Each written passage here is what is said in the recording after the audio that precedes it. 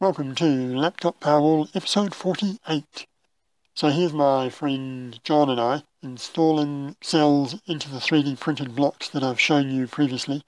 I'm building this pack at the same time as doing the power shelf so that it's easy to compare the two systems as I go.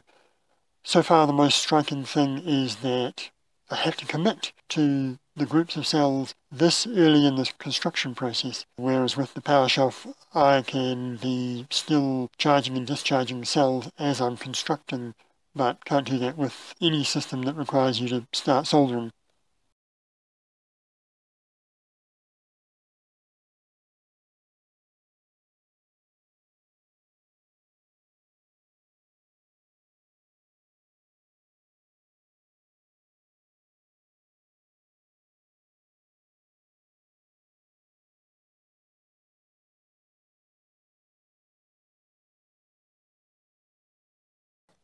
As you can see, once we've done all that, we moved on to installing the mini bus bars, which are just the nickel battery strapping I've shown you before, folded over with a 4mm banana socket soldered on, and that socket will be the main connection for each group.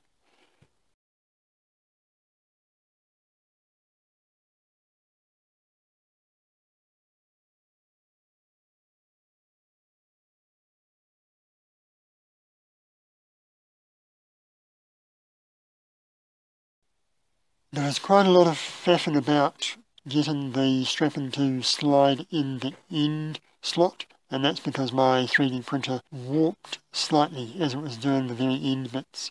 And so what I'll probably do is tweak the design to leave those end slots open, just to eliminate that problem altogether.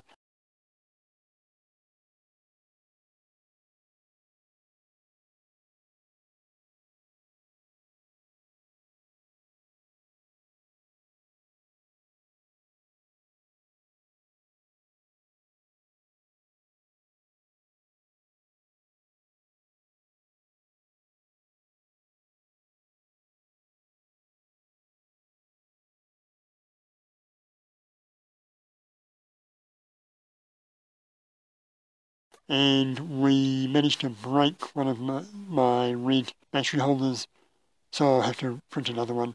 And once I've finished that, then the next step is solder on all the fuses.